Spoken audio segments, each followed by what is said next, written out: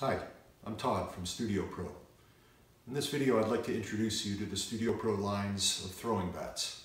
We have 4 of them. 3 of them are various wood products, and we also offer a line of excellent plastic bats. Choosing the right bat should be based on the kind of work you make in your studio situation and also some personal preference. Some bats are better suited to specific studio situations and for making different kinds of work. I'd like to give you a bit of information about the various bats we make to help you make that choice. All of our bats are made using a CNC router. This is a computer-directed cutting tool that gives us great edge quality and perfect control over the bat's geometry and the size of the bat pinholes.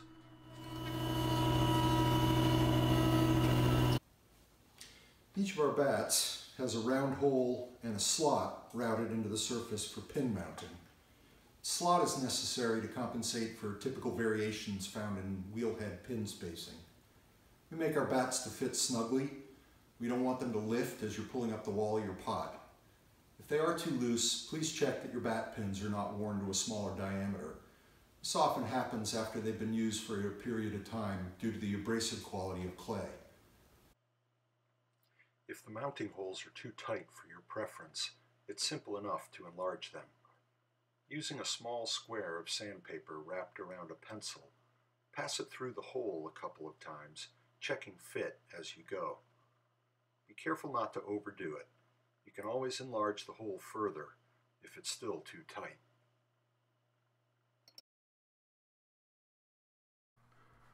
We make bats from 4 different materials. In addition to our line of black plastic bats, we use 3 different wood products: StudioPro Signature, StudioPro MedX, and StudioPro tempered hardboard. This is our tempered hardboard bat, which is what many potters refer to as masonite. Masonite was a brand name which has been out of production for about 10 years now. We use a domestically made material which has very similar properties. We've made bats from this material and the old masonite before that for about 20 years, and potters used masonite for probably 30 years before that. Our tempered hardboard has a nice absorbency which helps when sticking a ball of clay to a bat. It also gives you a bit of bottom drying after your piece is finished. Tempered hardboard bats are affordable and their thinness makes them easy to handle and store. When properly cared for, they'll last for several years. Tempered hardboard works great in a controlled studio situation, say that of an individual potter or a small group of potters, where everyone using these understands how to care for them. Where these, and to some extent all wood bats, do not perform as well is in a situation where pots are left on bats for extended periods of time covered in plastic. This is pretty typical in community art centers and some schools where students come to class once a week and leave their pots covered for a week at a time. This results in too much water absorption into the surface of the bat, and that will inevitably lead to some warping. Having said that, these bats are favored by many potters, and in our bat care and use video, I can show you how to use them so they hold up for years. This material is called MedX. MedX is an MDF, or medium density fiberboard. You can recognize it by its blonde color.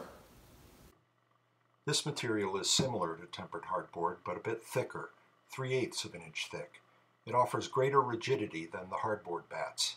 They won't flex when you lift them from the wheelhead. This material also has a small glue content, which increases its durability. The last of our wood bats is also a medium density fiberboard. This is our StudioPro Signature bat. These are made from an exterior grade MDF, and while this material is created to be more resistant to water, it still has a nice absorbency and provides good clay adhesion. In the long term, these bats hold up even better than MedX, and at a full 1/2 inch thick, they are super rigid when lifting them off the wheel with heavier pots on them. We also give them a nice bull-nosed edge for better wear and easier lifting. Finally, we have our black plastic bats. These are a very affordable plastic bat that, without a lot of special care, will last for a long time. So long as they're stored properly, warping really isn't an issue with these. Some plastic used for making bats is smooth on one side and textured on the other. In my opinion, the textured side offers much better clay adhesion onto the surface of the bat, where the smooth side can be a bit problematic. The plastic material that we use has texture on both sides. This produces a true two-sided bat. Cutting plastic can leave a sharp edge. We put a rounded or bullnose finish on each of our plastic bats, so that's never an issue. These are a great choice if you leave your pots on bats for a long period of time or really like the idea of being able to wash them before you put them away. My family's been in the manufacturing business, making a variety of products out of materials like these since before I was born. I, along with my wife Aisha, who is also my business partner and an amazing potter, have made pots for a long time before we started this business. Still, we remain active in our studios and as ceramics teachers. We've used all these bats extensively ourselves, and we've seen them used by others in various studio environments.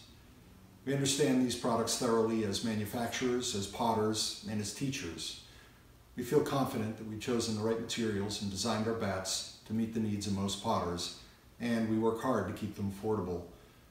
I hope this information has been helpful to you. Thank you very much for watching. You can find a list of the distributors who carry our bats on our website. You can also purchase a wider selection of bats and other products directly from us on our website, www.studioprobats.com. Thanks again for watching. Make great pots.